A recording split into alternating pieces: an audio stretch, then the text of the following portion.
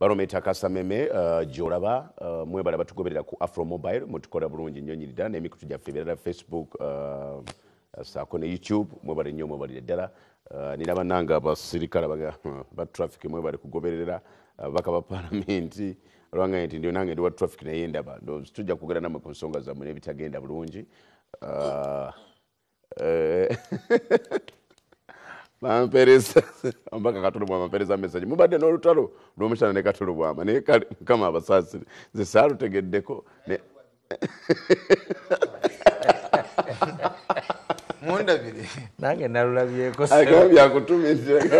agambye mujja kudda mu lutalo lwamme naye nze sirumanyi saalulabyeko kati wakatulu bwama n'olw'omushana mutuusaawo njagala kakati nga tetunnagenda walala okusukuluka kuno kwendaba wakati w'ebitongole bya gavumenti ne ministry kuyinza kumalibwawo kutya nga twagala kuwumba wumba tugende ku nsonga endala naddala lw'omushana kanve wali omushana okezeewawo nali bunambozi omukulu yambuzizza wa wensinziira okwogera nekasooka endeke mwami lw'omusana abalizo it's okay obadde omadde eddakiika nyina okumwa eddakiika what's wrong with the person speaking anyway kyembadde njagala okugamba nti bw'otunuulira constitution article eya 18 eraga bulungi emirimu gya prime minister ekisooka nga yebagamba yabeera lead of government business waliwo ebintu abantu bye bakola nga tebyetaaga na kuwandiikira mateeka naye nga bimanyiddwa bumanyibwa nti and in a civilized society bw'oba nga gwe leader ng'olina supervisory powers olinda bali ne bakola n'obakolako obwannampala naye nkugambye article 18 ya constitution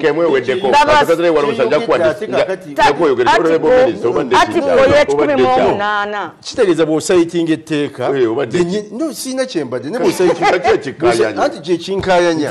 nti ali mu kukuba kiraka ku tteeka kubanga etteeka olisimbulizayo nga bwe liri agamba nti ate naye butulaba mu nsi eri civilized ekyo kyenjagala osimbulize mu tteeka nga bwe liri kati ekikulumya ekizamba era tokirabye ekiruwa naye bambi onkonje lw'omusana yayogera eri obadde osaba lead of government business yes naye njagala ekimugaana okugenda mu field etteeka lyenjagala embozi ya kito gy'olimu naawe eno honorable omusana yayogera wama honorable minister honorable namboza kanyere wanoramwesukakaawo nambozi mukulu Hilary Onek nga bwe ngambye ali minister kuva mu energy nkomyewo kitetuliza okukola please let me give you my sagala njodde ku bantu gajagala kulaba tuyinza kumalawo kotya okusika omugo kati kw'ebitongole bya gavumenti ne ministry mpuliriza ombeeredde ki so mukulu Hilary Onek yali minister mu energy ate mu energy n'alwana Kalisa permanent secretary we bamujoyina amuleeta mu disaster preparedness bw'ogoberera enkola ya national resistance army waliwo minister abalimu gye babadde ne babaleeta mu ministries ezimu nga balinga abatadde mu retirement nti eno wonna nkugezezaako ne bigaana kamalega kusuula eno yes kyobalaba complaint yange eri nti Ministry of Disaster Preparedness nkulu nnyo is as important as the Ministry of Energy, is as important as Ministry of Defense, Finance wamu n'endala. Naye bw'ogenda mu office ya Prime Minister bizibu byerere. Ndowooza wadde okimanyi nti mukulu Kazinda ono ali mu misango. Geoffrey Kazinda. Yes, gy'ava. Obubbe obw'amaanyi nnyo buli mu ministry eyo nejo mukulu Lugonda bamukwatako abantu be nga babbye ensimbi z'aba yidike mu biseera bya covid mwe muli okuwa abantu amata abaana abato expired milk amata nga mavundu obayagala kukimanya source speaker Rebecca Kadaga now Joe mukulu Museveni nga addressing eggwanga ku bya covid remember nagamba Katikkiro ankubya akama mu kutu has whispered to me ku bya border. So for that reason mbawadde amnesty teyagamba bampandikidde ebbaluwa bwe yagala ku bya officialdom ne wa mukulu Museveni Katikkiro asembera akategede kano namuwaka it's not even a cheat akama so yenkola ya National Resistance Army occupation Arnakba so therefore nze wendaba mukulu mkyala Nabbanja ngajja abantu batalina amabaate you remember kano nakalema nga abaana bali stranded bagalawo covid ya covid entambula abaana nga bali ku makubo tebayana kyakulya kato yagala kuŋŋamba kano nakalema wayingirawo nga ki wayingirawo ngani arwanyisa bulyakira Bukenezi no tebali bulyakira Bukenezi ekikulu kyaliita abaana tebalina mmere tebalina wo basula second third day oyinza n'okulaba emirambo gy'abaana ku luguudo n'ayingirawo okulaba nti ate asembeera what you would call crisis management so National Resistance Army occupation Arnakba it's crisis management kati therefore minister ali suitable is Nabbanja Katikkiro crisis yes Katikkiro alinya ku border nogenda n'osotinga out ebintu because RDC taliiwo line minister of Hiraronek engatto ye bagitute kugikuba kochi kugikuba kweddagala ayite bagikubirako mu Uganda ezimu balina okuzitwala wabweru bazikubire kochi bazikubire kweddagala yani chola ali mu office aga ebintu bino okutama ebbaluwa abazireeta na kusuwani ku trace so that's why the problem is that you are dealing with a disaster but bana ababirimu is not a disaster now NRA enkola yonna is PR and of course abamu baliyo because bakola tebalaga nti bakola abalala baliyo because of their region what you would call regional representation so I have no problem with the Katikkiro with the Saba minister because office here it is office of Minister of Disaster Preparedness mu office yani ya Prime Minister mu office ya Prime Minister ate mukulu Kasora akugambye nti olunaku luno waberawo disaster minister yali taliiwo actually it was sort of telling you nti Hiraronek mwebafu and oli talina capacity mugoba by the way for your information mu government goyina Katikkiro simanyi obadde okimanyi Katikkiro yalina okunoonya kulonda cabinet it's not supposed to be president kuteekawo Katikkiro ate n'oteekawo cabinet nga bw'okiwulira ekiri mu Jordan King I forget the name yalonda nandi kati wano buyinza buli mu president anti kyengamba president yandibadde alonda Katikkiro yes then Katikkiro n'alonda ki n'alonda cabinet nga Katikkiro alina obuyinza obugoba minister so that's what you call coordination but you see ono talina buyinza gw'omuteerako baminista kati wabanga beebase naye yeebake because you see Hiraronek is asleep that's a fact kyobala ngambye talina buyinza talina locus ewandiikira Katikkiro ntomanyi mirimu gy'okola kuba kitawandiikira president Mr. President Katikkiro gye gwatuwa tamanyi byakola mutwale for induction it is indiscipline so mbadde nsaba mukyala Nabbanja akkirize resignation ya Hiraronek anti bintu byafa dda ate on behalf yamulonda katolita nabo ngeri gye n'agaana anti lead of government business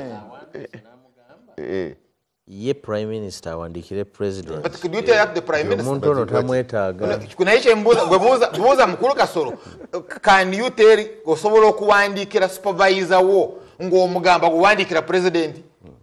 why don't you write ate n'ebbaluwa the same letter n'ogikopingira president naye yamukopinzeeko ani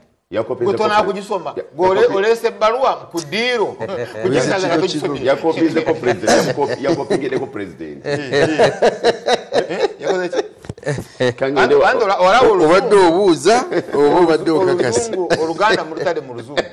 kyobalaba obadde olwana nnyo Katikkiro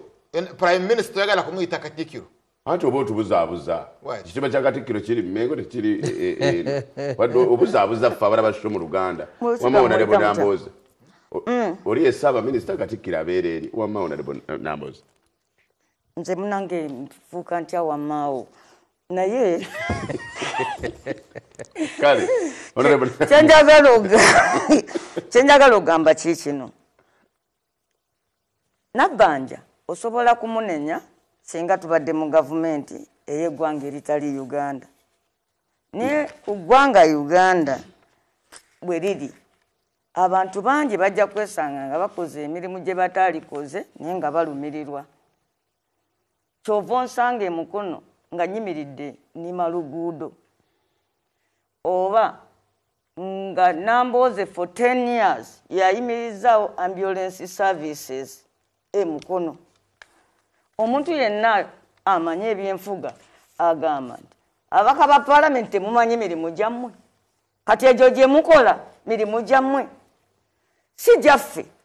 naye ensi yafuuka ya munno mukabi tuli mu kiseera kya buzibu nti mu kiseera ekyobuzibu tekibaako mateeka gakola ki gafuga nkugambye nti bw'otunuulira article 108 eraga obuvunaanyizibwa bwa prime minister walitegedde nti abakuddaala lya supervisor kati supervisor tasobola ate genda kukola mulimu originale ye ajja omulimu gukolwa nga gugenda mu maaso n'atunuulira alaba oba gugenda mu maaso nga bwe guteekeddwa oba nti tegugenda mu maaso nga bwe gutateekeddwa supervisor alambula yes.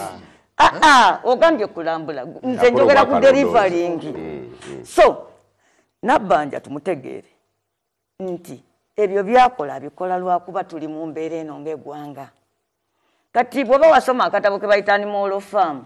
Nabbanja yeri endogoyi eyagambanga nti komuledi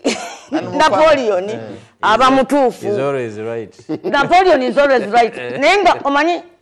Boxer kye yakolangawo yaga nja kukola okufiirawo so kati esimbizi naye olwatuuka era embizi zaamala olunaku wadde Napoleon yakola nnyo wadde Boxer yakola nnyo wadde Boxer yagamba nti omukulembeze we Napoleon taddibwamu era abeera mutuufu obudde bwonna olunaku bwe lwatuuka nga Napoleon alina okubitrayinga Boxer yamukwata n'amussa mu kimotoka ensolo ezimanyi okusoma zasomako nga wagamba kikino ekimotoka kyekya bukya yegindi nezikuba enduulu nezigamba Boxer vaamu bakutwala kulya Napoleon n'agamba nti comrade ng'ayita mu mwogezi w'eskwira newankubadde mwalabye nga bawandiiseko nti kino ekimotoka kitwala ki nyama ya ndogoyi bukya nedda babadde bakakigula ab'eddwaliro nga tebannajjako bigambo era comrade gyali ali bulungi mu ddwaliro naye nga gwayogerako bamusaze dda nga yagenze wa Kiso ewa Sentamu olidde so Nabbanja afiirawo ayagala omulimu gulabike moso lwa nsonga bbiri ekisooka ayagala ojjukira batwayogera wano nga bakamulonda nenkugamba Nabbanja ali presentinga abawagizi ba mwami Museveni abamwagala ebyaddala kakati wano ayagala okuprovinga eri abamunyooma okubalaga nedda awo mulimu agusobola ekyokubiri Nabbanja alumirirwa waliwo ebintu ebimu byolaba nga bibaawo mu Uganda wano n'ogamba nti kansituke nve ku bukulu bwange bwe nnina nkole ne byekuteekeddwa kukola ntaase embeera eno kakati njagala kubuulira Nabbanja newankubadde bw'obadde otandika wano program weebaziza nnyo pulezidenti w'e Rwanda simubaziza muweereddeko kyakulabirako nti bwe babadde bamubuuza nga ali mu kuŋŋaana obadde osiima n'olaga nti abadde ava mu mmotoka n'asiba n'atagobera security n'atandika okulonda obucupa era ekikolwa ekyo abannalwanda kibasinziirako okukyusa mindset kakati gw'ogamba nti lwaki kati singa kiba kikolebwa wano lwaki kakati ekyo omukulembeze ali ku ddaala lino lwaki akola ekintu ekifaanana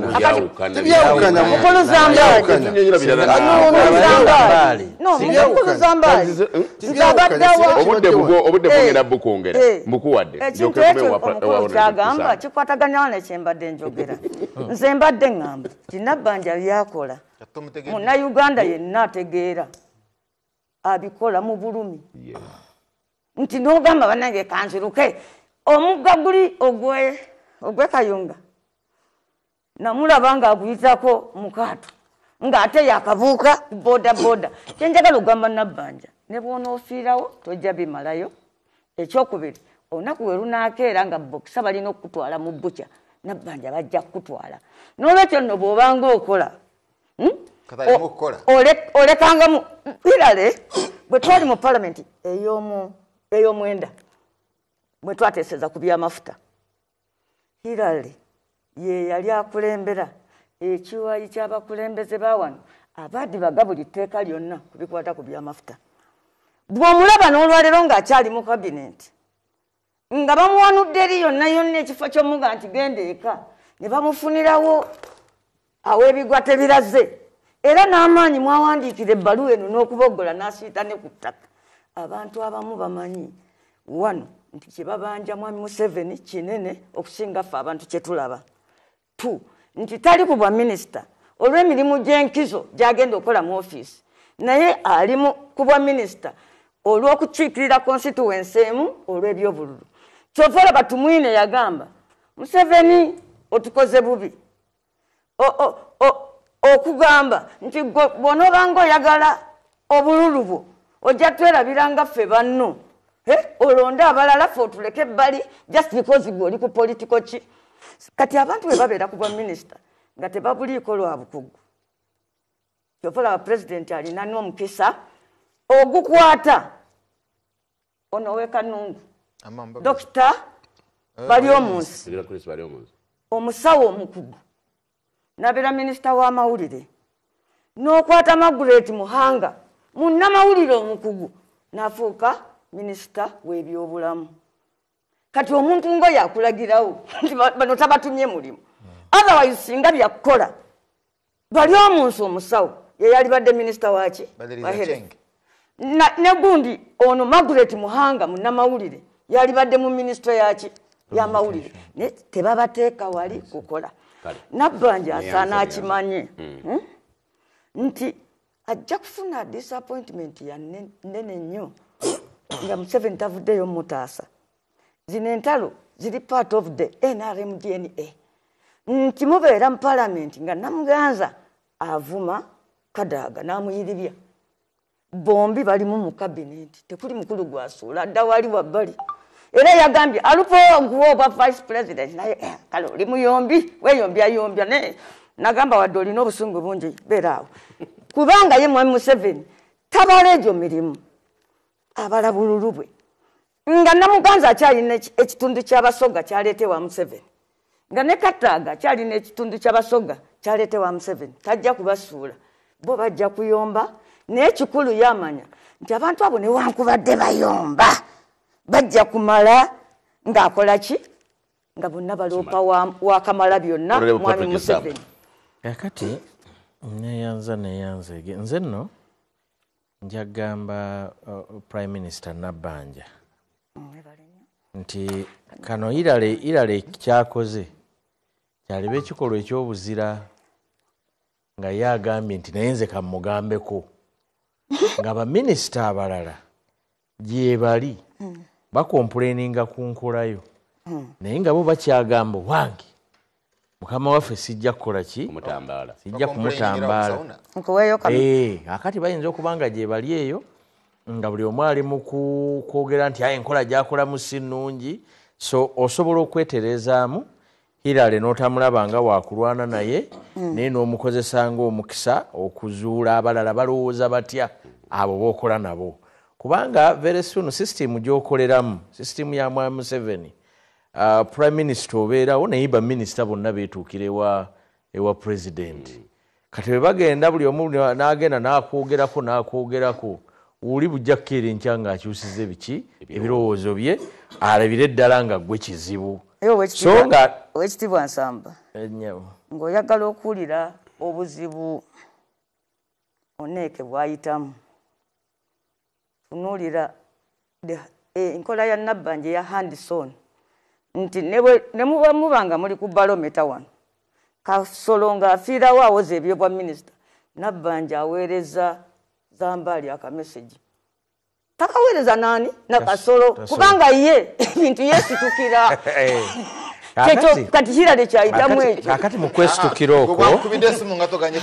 ano anti yetuukira ajja n'agamba bannange kyekino bwekiti kati onaawoza nange Zambali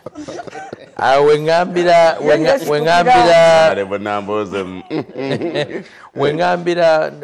Prime Minister Nabbanja wekolamu kyeke n'ogamba bo bana abalala benkola nabo bo basanyufu oba nabo bali eyo kati baweereza Irale obumeseji nga bamugamba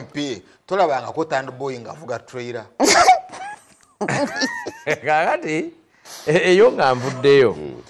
waliwo enyamba gya Prime Minister gyayagala okuyambamu President naye singa nze mbadde ye n'alikyusizaamu ennyamba gyenyambamu President waliwo ebintu bingi ebiswaza mu office ya Prime Minister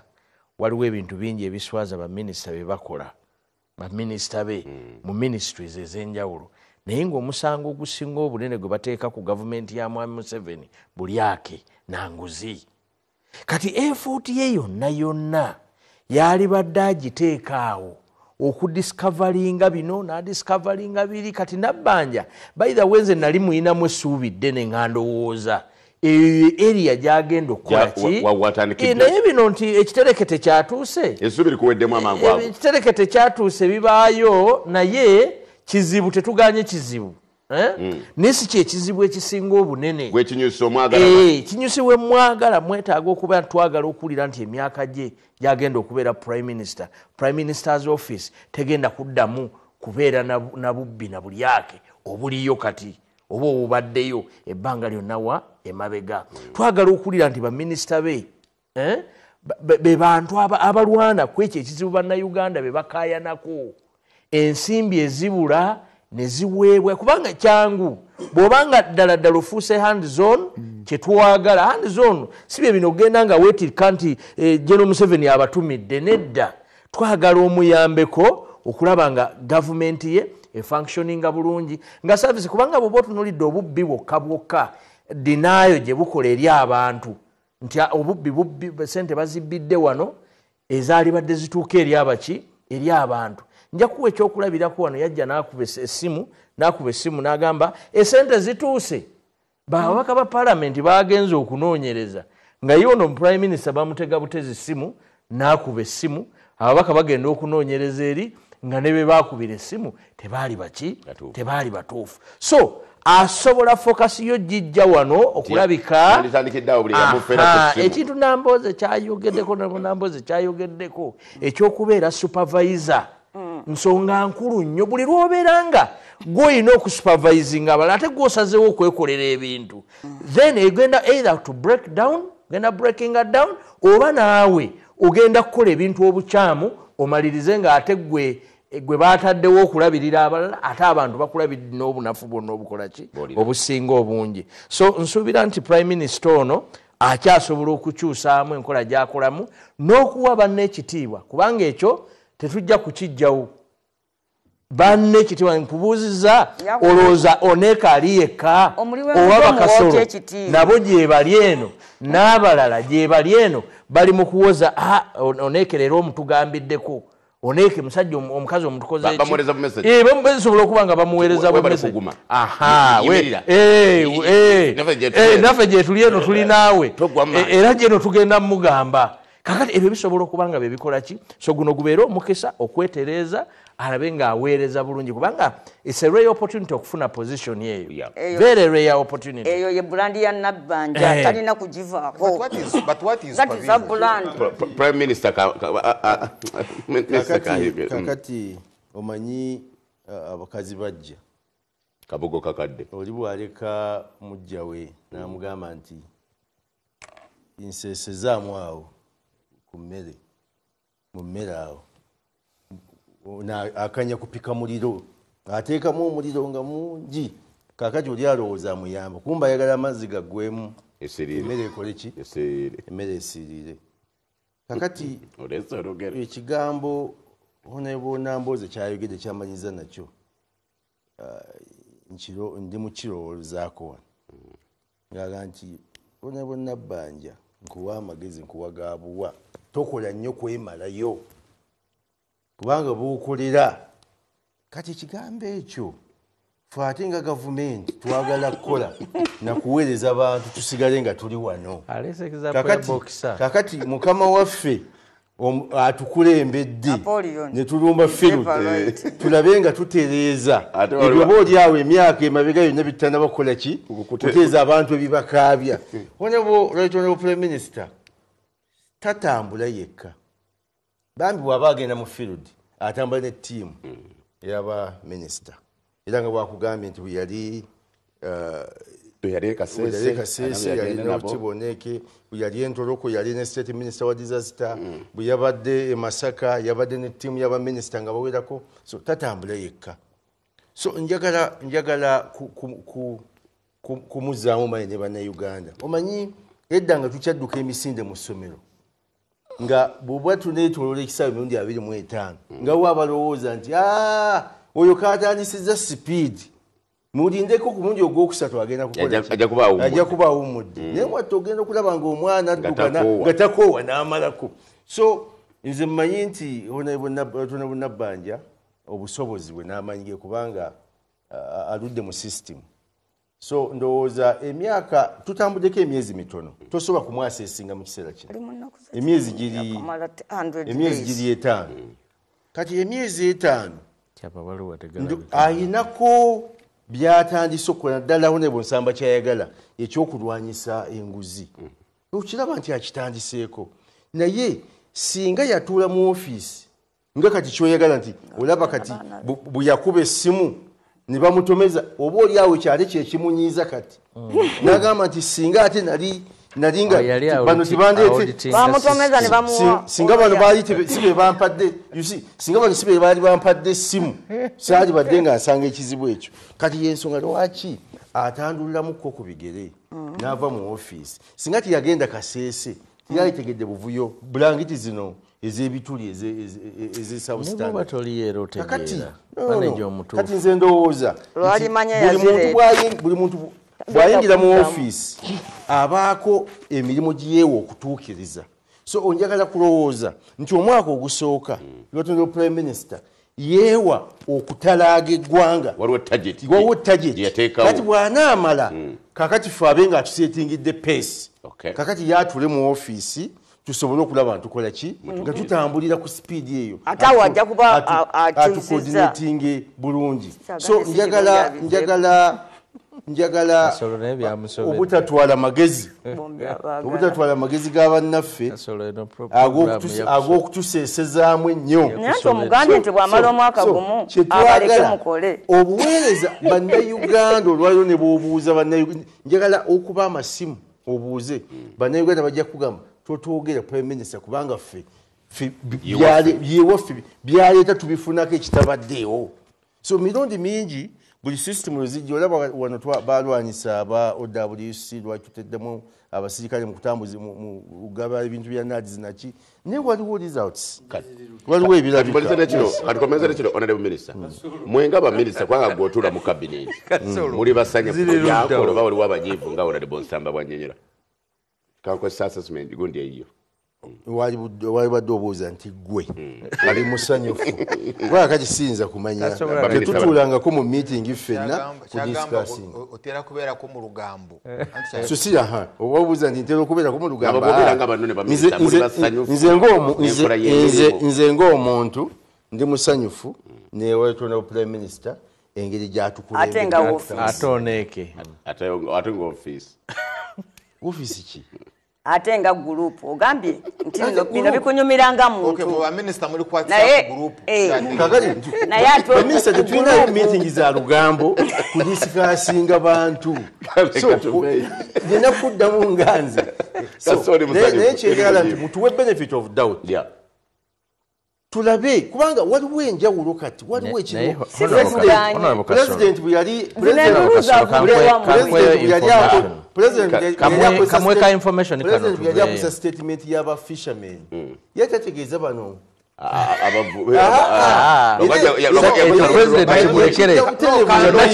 yali ategeeza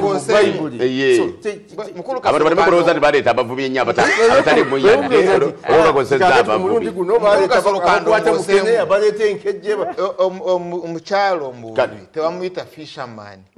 kyoba olaba omukyala Diana yagambye omusajja talina kwa midwife so todanga mukuyita omukyala nawe oli waba midwife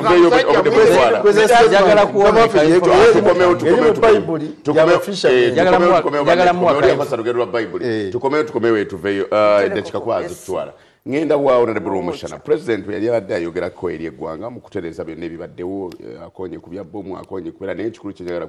okusimbako essira yebyenfuna byensi yattu Uganda oba neekonomi okutwala ewaabwe byagala nti ffe omwaka bwe gutandikira eggwanga tugenda kuliggula naye abantu balwane bulwanyi kwekebeza kyokka bwe munaagaana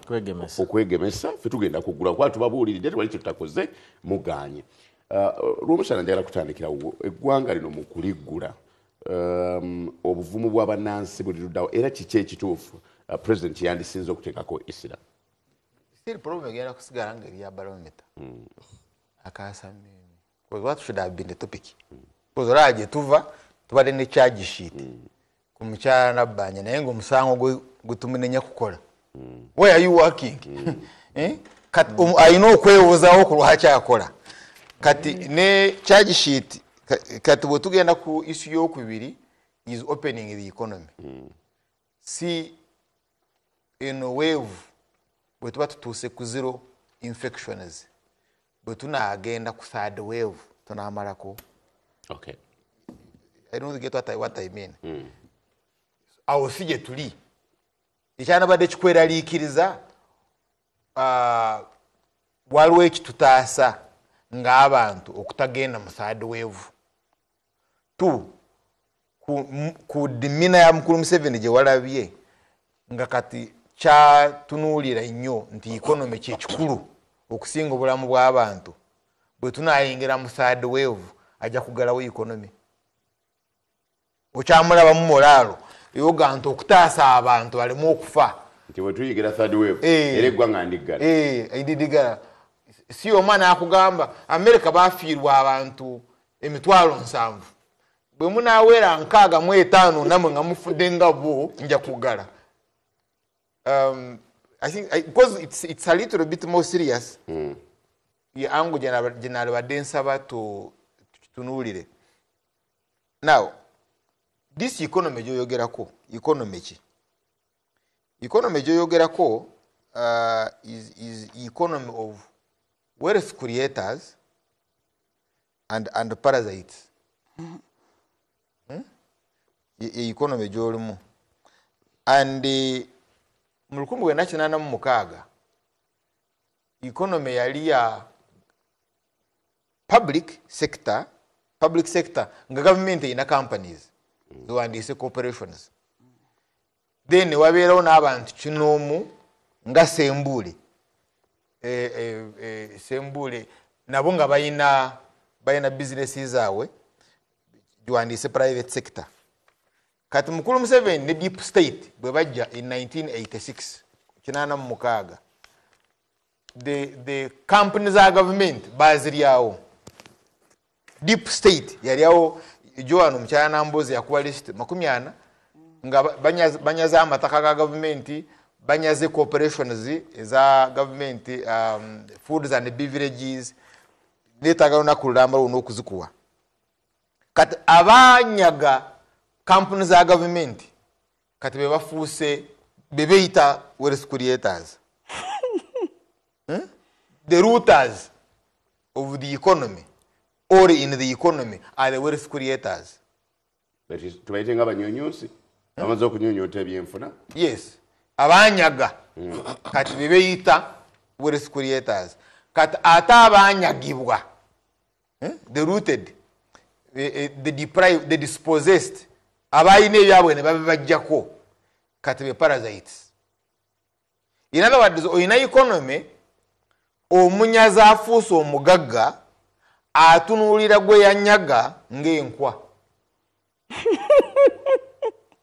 Right? Ate mu economy eyo n'akugamba mwebiku mwembizi, I'm talking about the deprived, mwebatemu. Tatunuulira mbeera. So bw'oba oyina economy eyo bagigala in the first place,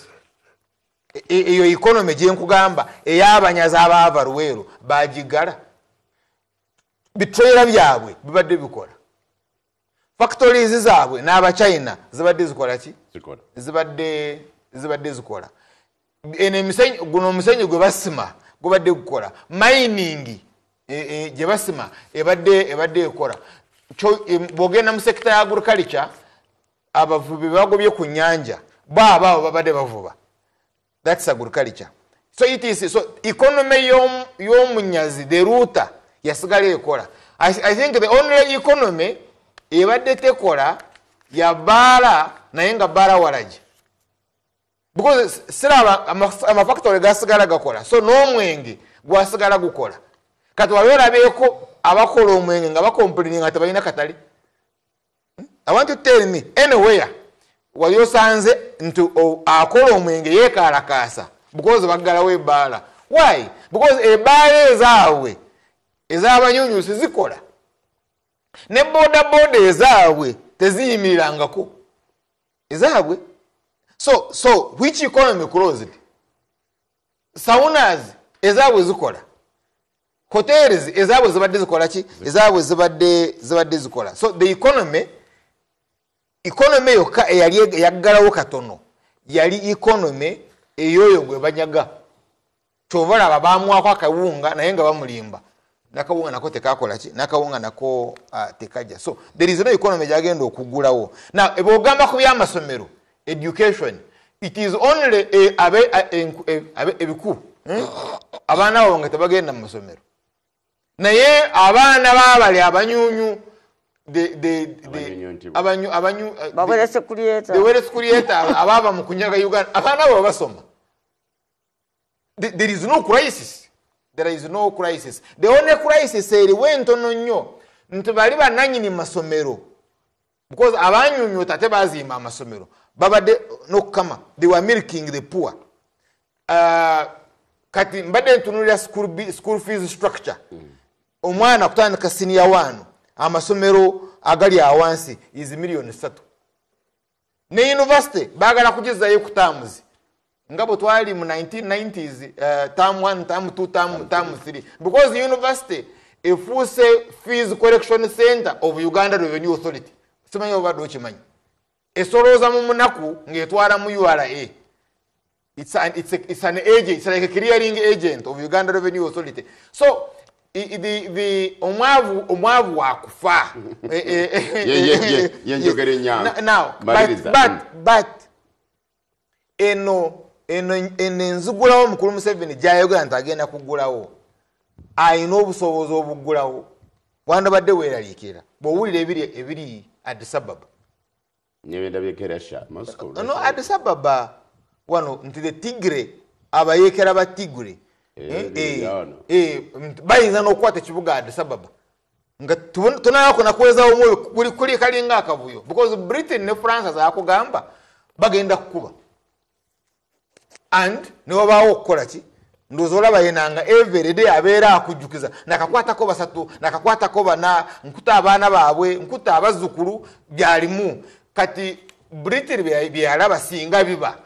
kiwandabadde weeraliikira. Economy nesobola okugulawo nga mukulu Museveni bw'alowooza ng'olina abakulumba e Kampala, because ekiri wa muliraanwa ne wano kiri. Why? Lwaki Ethiopia erina ebizibu? One, eri mu mawanga, mukulu Museveni wana complaininga ku ekyo ekyokubiri corruption obulyake buli waggulu nnyo wano loozo birabye baminisita batandise kuyomba obadde wano osoma ze SMS za baminisita can you imagine nti zambaali oli n'essimu yagimanyi eri active kati muli mu kukyatinga ye Uganda wekoze ki ye Uganda wetuuse so would you survive mu scenario Ethiopia jerimu? I want you to look at our systems. Bwobanga tosobola kusurviving COVID. Finally, oyina mukulu Museveni akugamba abazungu for us we have achieved. Fetuli bamanyi tora abantu America bafiwa abantu 7,000. Kana akawuka akatayina means of transport. Abazungu Britain bafiirwe 7,000 wet. Ekitegeeza bo balite bamanyi bajega. Bagwagwa ba mikarabanda fet kuli bakabi. But do we have systems? So singa tufuna third wave nga India bwe yagifuna by November, sorry by January tusobola okumalako. Okay. Question entuufu n'abakulu badiraba. Honorable Numbers, ekisuubizo kino ekyokugulawo ebyenfuna ddala kirimu ki? Njagala okusooka okutuusa okwemulugunya w'abakulu bangi abafuga eggwanga lino eri COVID era COVID bw'oba olinawo oli ng'owulira abantu bangi banyiivu nnyo eri COVID olw'okutuuka okwefaananya ng'awona era bo bali awo basuubira balinda third wave njejja kubanga nti buli lwalumba wabaawo enju gy'ozimba n'omala naddamu n'alumba ne wabaawo enju gy'ozimba n'omala kakati omuntu alinda COVID akola olulumba olulala yeteeseteesa ayagala kuzimba nju ye COVID atandise okweyisa ng'akola ki ng'awona naye n'ekikulu kiri nti okusinziira ku kunoonyereza okukoleddwa ekitongole ky'ebyobulamu ekya World Health Organization, the most recent research eraga nti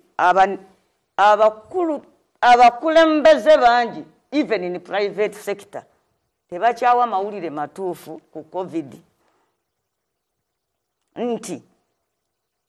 abakulembeze ab'amawanga tebakyasobola kwogera bituufu COVID byakola nsi zaabwe kubanga baagala batuukirize kiri ekigamba nti kakati abalambuzi mujje bangi bino bizinesi ziddewo ng'obwedda nti amawanga gonna si Uganda yokka gashiftinze okuva ku medical oba health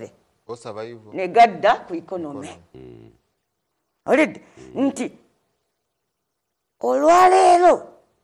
tekyaliyo kintu kyonna kye tukola kuziyiza nnyo COVID okuggyako kino kye tugamba ekyokugema naye ng'ekyokugema kikuwaaki short sickness so sigamba nti tokole ki tolwale COVID yajja sigala akukwata naye bagamba nti bw'oba wagema amaanyi agerwanako gaba ki mangi Uganda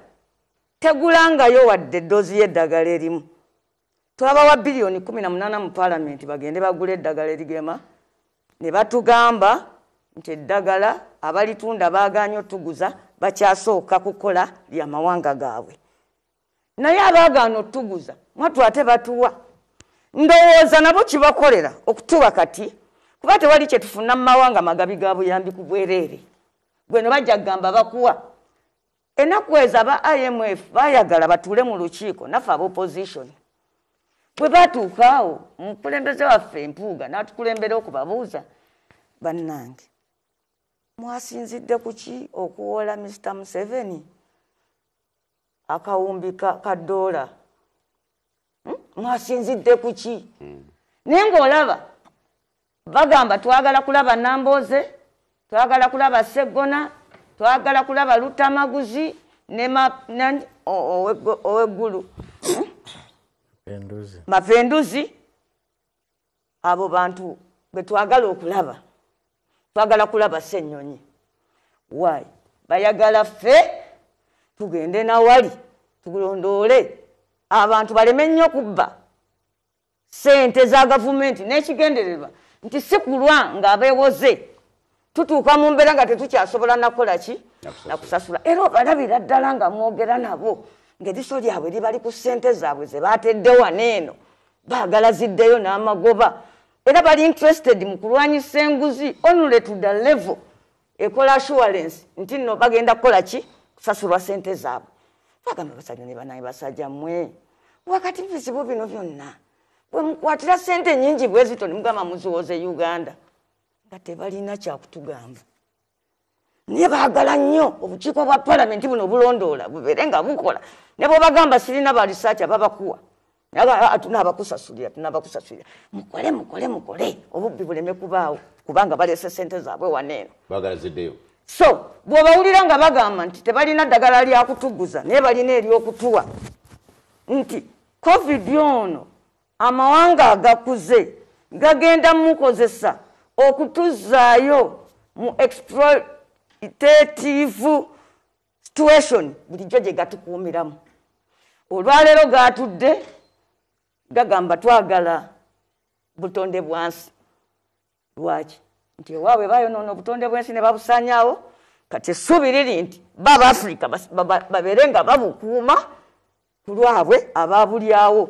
era tugenda tuuka mu mbeera wano Uganda bajje bakubuuza ezambali olina emiti emeka ku kibanja kyo nti 10 bagikuweemu ssente nti togitemanga awo we bagenze yes olwaleero amawanga gabadde gasimbye layini gasayininga tumaliridde naffe okulwanyisa okutyoboola obutonde bw'ensi bagambye batuuse ekiseera ne bagamba Uganda tukuwadde ensalesale paka saawa emu n'ekitundu ey'Uganda oteekwa okuba osazeewo Uganda esirise lyefudde ng'etaliiwo mbu Museveni abaweereza ka WhatsApp nagandi omuntu yenna n'atyobola obutonde bw'ensi tujja mumukolako ng'obuyinza bwe bulagira naye wali anywali wali tasayininga Uganda bagamba Uganda oluwa kubanga kati go amawanga g'ebweru gatunuulidde ensi zaffe zino okubanga ze zigenda okusustaininga the world mu bintu bisatu 1 the environment 2 a market for them 3 workers nti tulina okuyimirizaawo obutonde bw'ensi baba amalawo ebyabwe abagenda ku mwezi waliwo omusajja bamugambye nti afandinga abagenda ku mwezi bwe bamwogeddeko n'aleeta obuwumbi 2 n'abubawa kale ngende mu protecting environment kyekyo kyeggambye bw'onooba n'emiti 10 kyova olaba bano abantu beddiza ebibira ne basimba emiti kubanga mu maaso awo buli alina emiti bagenda musasula ssente aleme ogikola ki okugitema kati bo kye basazeewo saawa eno bafuuke bannannyini bibira kakati ekyo nga tukimaze kimu nti nno amawanga agakula galabye obutaliimu bw'amawanga gaffe gano mwami Museveni bwe yali awandiika akatabo ke The Price of Bad Leadership yagamba let me define backwardness n'agamba a backward nation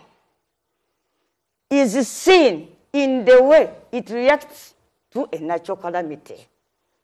nti okumanya nti bano baakwebeera bali mabega bwe wagwawo ekintu nga Katonda yakireese otunula butunuzi kunyanukula yaabwe n'otegeera anti ennaku ezewaffe emisinde tanka y'amazzi yayabika mu lusozi nze nadduka ne ambulensi zange 2 abapoliisi nabo ne basimbula ne mundu zaabwe AK-47 ffe n'okugira nga tuli waggulu ku lusozi amazzi gatwala abantu nga polisi egamba tuli redde aluwa tumusuutinge adui wapi wewe adui nga banoonya eki nga banoonya adui ne AK-47 kakati anti omanyi tulina emmotoka bya tiyagasi bingi okusinga polisi okuba ne breakdown nkugambye nti badduse n'emmotoka n'emmundu ne balinnya akasozi ng'amazzi tanka eyabise nga bagenda kukimaliriza kubanga yo omwogezi yagamba nti bw'obanga ekyokukozesa ky'olina mu toolbox yo nnyondo yokka buli kizibu ekikugwako kirabanga omusumaali gwe olina nnyondo yokka oba omwana akaaba nnyondo oba ono yasuze enjala nnyondo oba amazzi gabise mu lusozi nnyondo gavumenti yaffe mu toolbox waliwo omuntu kakati kyenjagadde okugamba tugenda kufuna nnyo amawanga g'ebweru okuddamu ku luno gagenda tubba kubanga tuli mu kaseera ak'okuba nti covid yafudde ensi n'agikomyawo yenna bw'ati tuli mu kusabiriza kakati ekyokubiri nkumaliza tebijja kugwe katono nzikiriza mudakikemu badde njagala gamba bannayuganda America yakoze survey nezuula nti bwe bana openinga full economy only 37 jobs % will be available for Americans. Nti ku buli mirimu 10 egyabaddewo bwe banagulirawo mu bujjuvu bajja sigazaako 37. I know Uganda it will be worse. Businesses ezisinga zigenda closinga. Tugenda kufuna the highest number of school dropouts in history. Abantu abagenda okulekerawo okusoma. In fact abazadde abo bawulira bagamba nti no bagula abasomero b'abaana baffe balimba buli omu wasigala empola ng'agamba naye ate bagira balindako kasita bonna bafiirwa. Olidde kaakati essaawa etuuse mu January otegeerera eddala abatakyalina business abatakyalina mirimu n'abaana abatakyasobola kuteeka abaana baabwe mu ssomero. Mwami Museveni agenda kweyongera nnyo amaanyi wano kubanga agenda kukozesa embeera eriwo araiding parliament in a raid never witnessed before. Mwami Museveni agenda kuyingira parliament kuba babaka ba parliament bendaba bajjudde ebizibu ebingi olw'embeera gye tuyitamu. Ebikolobero parliament byegenda okubakolako tebibangawo mu history wa Uganda. N'olwekyo njagala kugamba bantu besibe enkoba. Kyogere ekivunda beko nga balagana okulaga nti ebyenfuna bigenda kutabanguka ekitabangawo myaka 8 naddala ku lukalu lwa Africa. Honorable Sam. What is certain is uncertainty. Nze okuggulawo kirungi kubanga buli munnayuganda kyakola ki kyayagala. Ekyamazima waliwo economy kumpi kati abantu bakola half day n'abaliyo abakola kubanga olunaku abamu batandikanga okukola ku ssaawa 11 12 paka budde kukya kati economy eyo yonna yonna tekola ki tekola mu mbeera eriwo. But they are bringing the shop hours bill. Nze amawulire ekinnuma kiri kimu nti obudde buno bwonna newankubadde covid abaddewo lockdown teba solution naye guba mukisa gwe okweteekateeka okudiringa n'ekizibu naye ebbanga lye tumaze mu lockdown ekisooka twasooka mu gavumenti ne bagufuula omugano gw'okunyaga ensimbi. Kati bwe bagufuula omugano gw'okunyaga ensimbi za covid bannayuganda ne balowooza nti bino byanfuna bali mu lusaago. Kakati bwe baateekawo okujja ku vaccinatinga bannayuganda response yali down. Lwaki yali down? Nga bamanyi nti bino ebya covid babinginiyalinga ekiseera bwe kinaba kituuse nga bamaze okunyaga bajja bijjawo. Kakati obulamu buddemu era bannayuganda kye balinda nti abano bwe banaamala ebyabwe nga biwedde balina ke bayisaawo banaamala okuyisaawo bye bayisaawo bajja kuta ensi ekole ki ensi etambule naye ng'ate ekyamazima obulwadde bukola ki obulwadde butambula. Kati ekisinga okukuluma bwe bulaba ekyabadde ku kisaawe Entebbe 2 years down the road ne capacity testing abantu abazze ku nnyonyi ng'ennyonyi muba mumanyi nti egenda tuuka essaawa bweziti erimu abantu bwe bati records ezo muba muzimanyi n'olaba chaos Entebbe ku kisaawe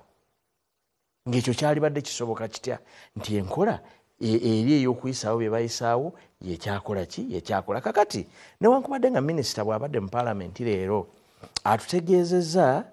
nti bayina 8 million eza doses already ziri mu nsi mu ggwanga era agambye n'agamba nti mu mwezi gwe 12 basuubira doses million 14 era ye bw'abazeebazeemu agamba ezo doses zisobola otutwala mu opening singa bannayuganda banaaba bakoze eki banaaba beegomeseza. Naye Zambaali nsaba tukubemu ka calculation bwe tuba nga tumaze ebbanga lino okuva vaccines lwajja kumpi mwaka mulamba ng'abantu abali fully vaccinated mu Uganda bali 58,000 to date. emitwalo 58 abali full abakafuna doozi emu bali akakadde kamu emitwalo 8 ekyebuzibwa twetaaga obudde bwenkana ki kubanga abantu bali demobilized beetaaga okubeera mobilized abaali badde baba mobilizing ne babalaga kino bali mu kuyisaawo be bakola ki be bayisa olaba supplementary gye baleeta emabega kaawo effort kubanza nade njagala kulaba nti abwe babanga kubanga ekituufu kiri nti abazungu 3.8 trillion bw'oba otunuulidde ensi eri mu mbeera gye tulimu leero kubanga it was a sure deal nti by December abazungu bajja kuba abasinga bamazeyo kugema abantu baabwe so vaccine zijja kubeerawo mu bungi kubanga bajja kuba bakoze bamaliriza kati wano zijja kubeera nyingi kiri automatic so kyali badde nti twapreparingira ddaako kuba by projection buli nsi yalaganga nti by November tujja kuba tuli mu 98% mu economies ezisinga obuki so wano twali badde tupreparinga bantu baffe capacity yaffe nti vaccine ziri bwe zinaayiikanga nyingi tunaasobola zideployinga abantu ne batuki first of all kyoyina one of the weakest point gye tuyina nti abantu baganye okukkiriza okubagema tebalina incentive yonna ebatwala mu kubakola ki kubagema General Museveni bagala kubateeka ku kifuba General Museveni niwe yali ayogera bakamenye na parliament effort yo kaje nawulya General Museveni oli agamba nti RDC ne DPC bwe najje wammwe nga abantu sibageme mujja kundaba kakati ekyo kiba kitegeeza nti DPC omugambye akwata abatali baki abatali bageme mu mbeera yonna kakati effort olwaleero olaba gundi supplementary budget eyaze mu parliament bakyali mu byalusaago era baleese manya special meals billioni zibweziti manya we babbire sente nenda byeke ekiwandiiko you said UK balabudde nti ddagala yinza okwononeka singa tutambula kasoboka so nga kati effort yonna gye twali badde tulaba ku ssaawa eno yali badde yakudeployinga vaccines wali badde totandika kulabayo bintu bya lusaago nga bijja mu supplementary expenditure ku ssaawa eno supplementary expenditure nayo yali badde ejja before parliament yali badde gamba no to deploying vaccines zino zibeere nga abantu bazikola ki bazikola kubanga nyinza okubuuza wano NBS obulango obumeka bweyina obusikiriza bannayuganda ogenda okwegemesa oyinza okwesanga nkali kamu bangaraninga olunaku oli yakugambye temufaayo ne bamanga temwegemeseza well honorable Nsamba nze manyi nti bwe banaggulawo tujja kumanya nti bwe twaggwalawo twaggalirawo bwereere kubanga bagenda kujja bagambe nti abaana batuule emiti emu okuva ku mulala owuliddeyo gye bazimbyeyo ku masomero oba ebibiina ebijja gye bagaziyizaako jala kumaliriza ono kubanga naye namwe mujja kunyambako nga abaka ba palamenti nawulidde nti nekwalawo ate abasawo bano abadde bakola ogwokugema gye babadde bawa mugenda gisala ebadde ya mitwalo ebiri buli lunaku nedda ababaka ba palamenti ffe tuli mu kaayana nti muwa mutya abasawo 50 nga bulijjo munno kugema okwa bulijjo muwadde ebiri kitundu kakati lwaki wano muzze emmere gye bawa abanya abalwadde ekyo tetugenda kigendamu naye kati ate bazze bagambye era balimu bagamba mukole so kiba kitegeeza that's a demobilization effort omusawo eyaligenze n'agamba kanfune ebiri ekitundu kino kati yo maze omudemobilizinga tagendayo n'okugema tekugenda kukola ki kugenda mu maaso so nga olwalyo kyenkugambye nti effort n'okutegeera kw'eggwanga lino kwonna kwali badde kuno ababbi mubakwatamu ne mbagamba bannaye musoke tuteese eggwanga tugende okuliggula naye era bw'olaba bye baleese mu Ministry of Health byereese n'abalala bye baleese byonna bya bunyazi bya lusaagosaago ng'olwa bulijjo lwe tubanze ne tuyita Minisita Kubira tumalize sheno webale nnyo bali ddala naye omulimu gw'oku mobilizinga bannayuganda okwegemesa covid si gwa gavumenti yokka mu Uganda mulimu abantu bangi ate waliwo ebika by'abantu ebiti nga bikulemberwa buli muntu alina omukulembeze ojja kusangayo abalina ekibiina ky'okunywa omwenge nga bo bajja kuwuliriza ssentebe waabwe ng'abanywa enjaga ssentebe waabwe bw'anaaba abagambye nti mugende babageme covid enkeera bajja kukeera abokupopopo kakati ekizibu kye tulina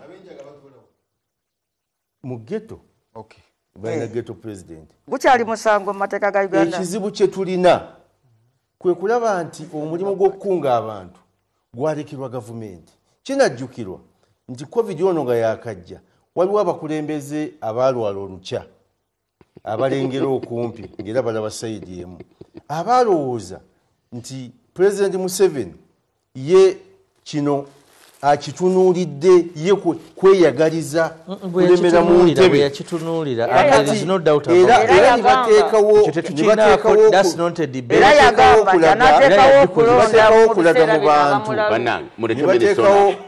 okulaga mu bantu nti covid taliiyo era abantu bamala kufa kirindi nibalyoka bazuukuka nibatandika okuteekako ne masiki n'olwekyo singa ffenna twasitukiramu ekibaddewo wano nti omulimu gwalinsanyuse olwaleero okulaba nti owekitiibwa Katikkiro mulabye ku TV ng'akunga abantu era ng'agamba nti ataddewo n'olusiisira akunga bagende babageme omusawo alina okugema omusaze sente njagala kusaba anti eggwanga era bwe nyingidde mu studio ne muganda wange ono kyasookeddeko ne ngamba nti muganda nga wabuvunaanyizibwa nnyo ensangi zino agenze naga nti abantu bange benninako obuvunaanyizibwa benkiikirira mugende babageme tiwali agenda kubatta kubanga you see singa okugema kuno bakunga ne bagamba nti akayiso kano kongeza amaanyi g'ekisajja singa twakagema emiliyoni 10 singa bakakakuba balomushana bonna balikedde wali basanze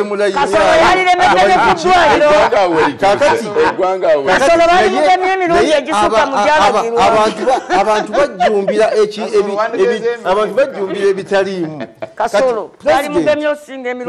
olwaleero ali confident eddagala weeriri yagamba oba mmwe muganye okubagema nze ogwange ngukoze kakati twagala ati kati kuzuukusa economy kuba ekyamazima kinti ffenna biki tuba tukayanira kwe kulaba nti banne omuggalo batujje ku muggalo tulabe ekiriwo kubanga tukkiriza nti waliwo bizinesi ezikola pusinzi waliwo abagenda okufiiribwa emirimu naye tetugenda kubategeera nga tetuguddeewo kati soke tuggulewo nga gavumenti oluvannyuma ate tulabe obuzibu obuleeteddwa covid kubanga kasookedde Uganda ebyo tetufunangako bizibu bifaanana nga bino bitufunye mu covid abantu bafe okuteri okufa mu mbeera gye bakoze eki kakati you see nabadde Saudi Arabia nabadde Saudi Arabia abantu batambula era bangi ddala era nembuuza omusajja nabadde mu dduuka ne mugamba gwe nga tutaddeko masiki namba covid yagenda wano batugema emirundi ebiri akokusatu bukajja covid taliiyo abakoze so abantu ekkubo lyokka ensi lyetunuulidde lyakugemebwa nsaba abakulembeze abali wano bonna mbooze bwayimirira mu mukono municipality n'ayogera enkya nti bane mwenna mugende wali babageme abantu bagenda kubagema njagala kusaba onaebo nsamba naye kyatandiseeko akitambuze onaebo lw'omushana naye akole gyatuula onaebo lw'omushana gyatuula agenda akole ki tekitegeeza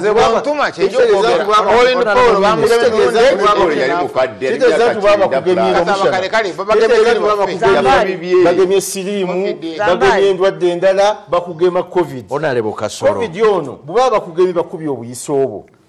senyiga ajja kusigala akukwata naye ng'ajjanjabibwanga senyiga ono tekitegeeza nti ogenda kufuna omubiri gugenda kuba gufunye amaanyi so njagwebaza